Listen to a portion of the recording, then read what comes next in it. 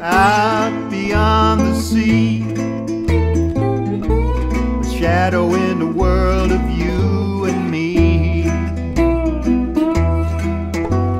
His homeless eyes were clouded with sadness, sickness, madness, and more. His clothes were old and woolen, tired and tattered and torn.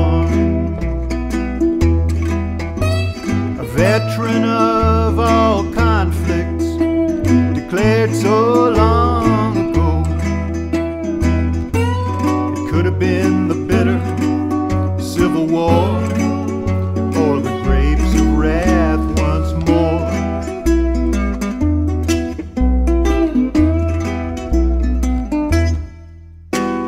Behind him on a table, food would soon be on.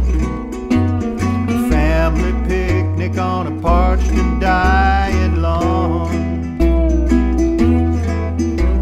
A fellow soul, invisible now, no doubt they wished him gone, gone, gone. They don't want to be their brother's keeper. I bid him good day, and he did respond, but at first I saw his surprise. No human contact now, until the lawman comes.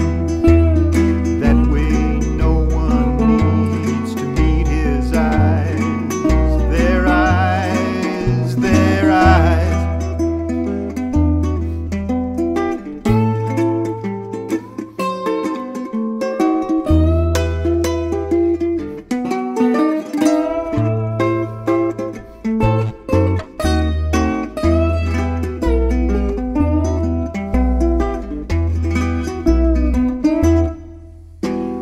I saw her by the roadside with no one else around.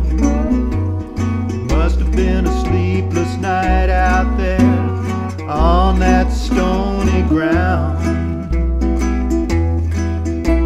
to gaze on life in ruins without a friend in sight. The face Charles Dickens could have found. Her homeless eyes were clouded with sadness, sickness,